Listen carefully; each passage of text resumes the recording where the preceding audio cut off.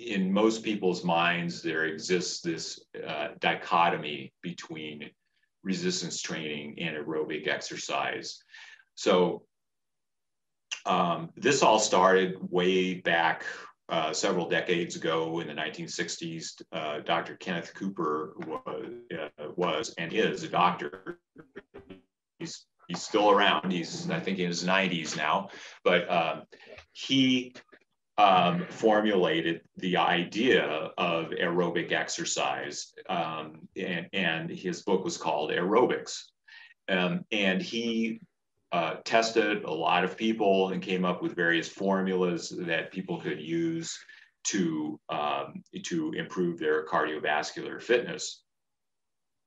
The basis of aerobics is basically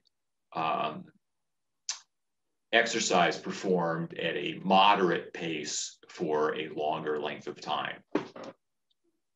And it came to be seen, aerobics came to be seen as a unique form of exercise that people had to do to improve their cardiovascular fitness.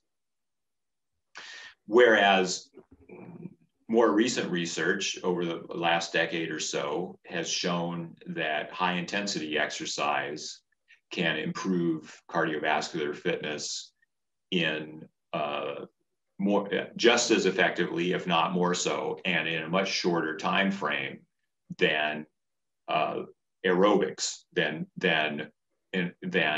moderate intensity exercise performed over a longer duration. So when we're talking about high intensity exercise, we're talking about very intense activity performed for as little as 30 seconds at a time.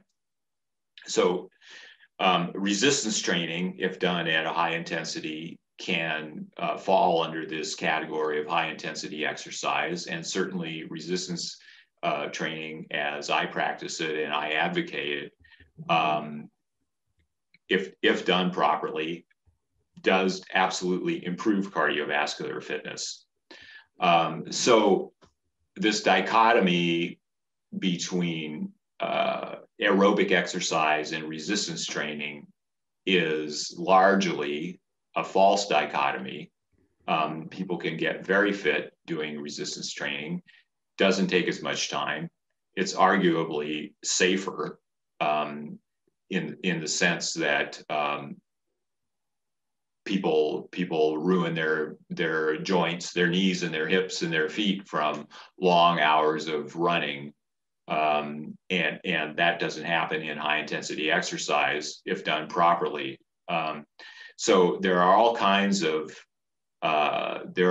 reasons why resistance training is overall just a better form of exercise.